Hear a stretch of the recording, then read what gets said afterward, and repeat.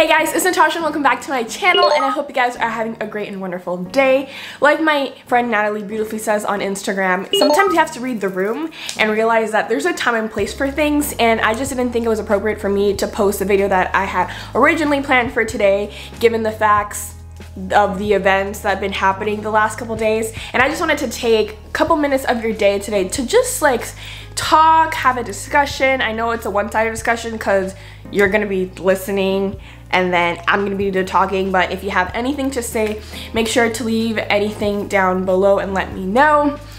Like I said, I read The Room, and based on that, I thought it was appropriate to do a video given on the current events that are happening in our world today. There is a lot of protests going on, there's a lot of riots going on, and I don't have a specific topic on this video. I'm just gonna start talking and hopefully get somewhere and speak about something that might inspire you or something that might interest you and you want to look up some more. So before I say anything, I want to start off by saying that this is the first time that a lot of us are doing something like this, out of this magnitude. This is the first time that a lot of us are having to fight firsthand, and it's us fighting instead of reading about other people in history books fighting for some rights. This is the first time that we're doing it, and because it is the first time, we don't know what we're doing. We have read of other people's past, and we have read of things that people have done in the past, but we don't know specifically when it comes to our generation. We don't know what we're supposed to do. And I say this because I've seen a lot of people doing like a little cat fight online, and basically it's like some people are trying and they're doing everything that they can to spread the word and share information and keep people inspired, and then there's those that are saying like, well, you're not doing it right. And yeah, we're not doing it right. This is the first time we're doing it, and as we do things, it's when we're gonna find out if we're doing things right or wrong. I'm gonna take the black screen, Blackout Tuesday as an example. I thought it was a fantastic idea when I first started. I thought it was my way to show solidarity. I thought it was my way to be able to protest and not be there. I'm not allowed to leave my house, so the only way I can protest is online. And when I first heard of it, I was like, you know what? I had already been active on my Instagram. I was already sharing things with the people that follow me. I was already sharing my ideas, my thoughts, ways to help, and I was already doing that. And I just thought this was something else that I could help with to bring awareness. And I did it. You know, I shared my black screen, and as the day went on, a lot of people were saying, well, this is not the most effective way to do it. You know, there's no point of actually doing this because it's not getting a point across. And you know, some of the things that they said, yeah, maybe it was not the most smart thing to do because it blocked pretty much everything, and then the important news that needed to come in wasn't coming in. But these are mistakes that we're gonna make regardless along the way, because no one really knows how to do this correctly. Honey, if we had a book on how to stop this, we would have stopped this already. Like, no one wants to be in this longer than they can. We want to be able to get out of this whole situation and find justice and peace for all. But at the point right now, no one really has that handbook. So we're gonna keep trying different things. We're gonna keep trying to do different things to show our support. Some of them might work, some of them might fail, but that is something that we're gonna learn along. Just wanted to get that out there. The reason I titled this video the way that I did is because Black Lives Matter. There are a lot of people that are coming up with the argument, well, Natasha, all lives matter. I've read that a lot of comments in the past few days. Well, here is the thing. All lives can't matter until Black Lives Matter. And I'm not saying that all lives don't. Well, that's kind of what I'm saying. I'm saying that if Black Lives Matter was in the statement and included in the idea that all lives did matter, then we wouldn't have the movement of Black Lives Matter. People are taking time to show this specific movement because when someone is hurt, that is what you go to. So to explain this, I'm just gonna pick one of the analogies of the many that I've seen online because they're scripted in such a beautiful way. So there was one about two houses, one is burning and one is not. So, and there's two people in the story. So someone is pointing the hose at the house that isn't burning, and the other one's like, dude, this house is burning, let's point the hose here. And his response is, all houses matter. And that's kind of how people sound when they say all houses matter. We always help the person that needs the most aid at that point. And right now, the people that need the most aid, and I know there's so many more minority groups going through their own stuff at this point, and I'm not taking away from the importance of their events. I know my Native Americans are having a very hard time right now, and other minority groups are also having a hard time. I don't even know how to phrase this without getting attacked. Right now we're just focusing on this one because this is also a group that needs the attention, and that's why Black Lives Matter. So basically what I'm trying to say is that we can't say all lives matter until people of my skin color can go outside on a jog and not get killed.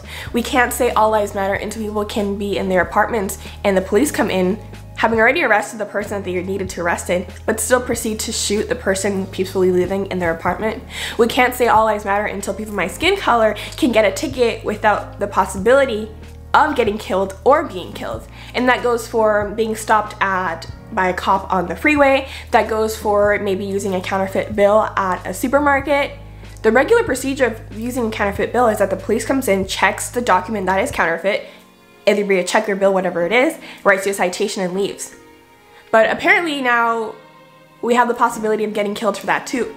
We can't say all lives matter until I'm actually 100% sure that my dad can go outside, go grocery shopping, and safely come back.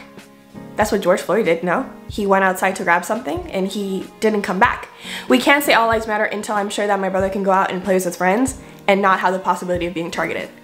So that is why we say Black Lives Matter, because there's so many things in the system that goes against color, and we have reached the point in the conversation that we can't hide the fact that this is about color. This is about race, point blank, period. It is a very black and white situation. It's either you have lighter complexion, lighter skin, you're white and you have some privilege, or you are a black brother and sister, you're a melanated brother and sister, you're a person of color, and you're getting oppressed. Period. That is the fact of the matter. That is the world that we live in today. And we already know the situation at hand. Racial prejudice. We know that there's systemic racism. We know that we're getting oppressed each and every day. We know that people of color can't go out with the same rights and opportunities that a white folk can. And I hate to be the person that speaks so black and white about this, but that's what it is. It has now become a black and white subject. So we need to speak about it how it is. And I feel like at this point, everyone knows what the issue is. And I really don't know what my message was in this video. I just knew that I wanted to go ahead and open up the conversation. I feel like it's so much more personable when you're watching a video and getting to, like, I guess, kind of communicate with someone about the issue. A lot of people have been doing their part, talking about it on Instagram and on Twitter, but all of that has been behind a screen, you know? I feel like YouTube was another platform that I had that I just hadn't used yet to speak about this issue. I've been very vocal on Instagram. I don't use Twitter a lot, so I don't have a lot to say there. And I have spoken about it on TikTok, and I just haven't said anything on YouTube. And I thought, you know, but even with my small following, I still have the opportunity and the platform to speak about it. Anyone who has any sort of platform has the opportunity and chance to speak about this issue. And I just think it's really important to start in having this conversation. We already know the issue at hand. We have reached a point where becoming silently non-racist is not enough. You have to be actively anti-racist. That's what people have been saying these days online, because there is just so much to speak about, so much to talk about. I could go in so many directions with this video. There's so many things that I could just like go ahead and dive in, but I just want to invite you. Mostly this is just an invitation to have the conversation. A couple days on my Instagram, I invited whoever was following me to have this conversation at home. A lot of these mindsets start at the home. They start at the workplace, on the playground. No one is born racist. Period. Like, no one is born, that is not something that someone is born with. That is something that you learn as you grow up. These are ideologies that you learn as you grow up. And why I say it's really important to have these conversations at the home, because at the home is where you're going to get the support. Some people don't get the support at home, or just have these conversations with your friends if you don't get the support at home. But the most important thing is just start having these conversations. If you come from a family where you were actually the first one to break from this generation of having these thoughts against like the entire society, or like a part of the society minority, then good job for like breaking out of the spell. Just because your parents have these thoughts doesn't mean you have to have them as well. And if you break out of it, now it's time for you to, you know, start the conversation with them and let them know what's going on around the world and why it's important for them to change their mindset so that we can all come together and help. We have so much power as Black people, as people of color, to come together and just like help each other out in this situation. And I think that's the most beautiful thing I've seen lately, the amount of power that we all have in a community to come together and fight for what is right. I feel like I knew this issue was an issue all my life. So, as someone of a darker complexion, I have experienced some things, I have seen some things, and I knew that my experiences weren't the same as everyone else's experiences. And the second that it became a more publicized thing, the second that it was like, okay, we're all gonna fight for this, and the second that I realized like, okay, this is our time to fight for it, was when I started seeing it go international. I know the George Floyd case happened in the United States. The second I saw people were doing protests in New Zealand, protests in the United Kingdom, that's when I realized that this is a really big issue and people have had enough. They've had enough of this entire thing, and it's going global because Black Lives Matter here. They matter in Spain, they matter in Brazil, they matter in anywhere, they matter all everywhere.